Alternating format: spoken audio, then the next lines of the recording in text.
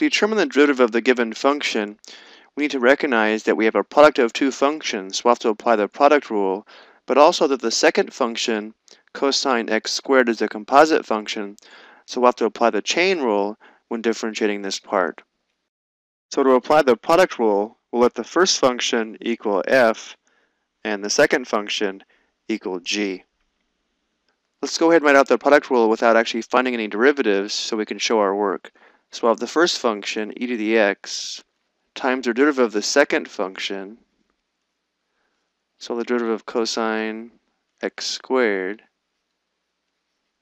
plus the second function, which is cosine x squared, times the derivative of the first function, which is e to the x.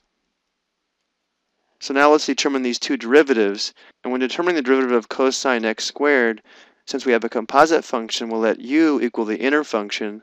So for this function, u is going to be equal to x squared. So we can think of this function as just cosine u. So we'll have f prime of x equals e to the x times the derivative of cosine u with respect to x. Well, the derivative of cosine u would be negative sine u times u prime. So we'll have negative sine u, but u is x squared, times u prime, and again, since u is x squared, u prime would be 2x. Plus, here we have cosine x squared times the derivative of e to the x, but the derivative of e to the x is just e to the x. So here's our derivative. Let's see if we can clean this up a little bit.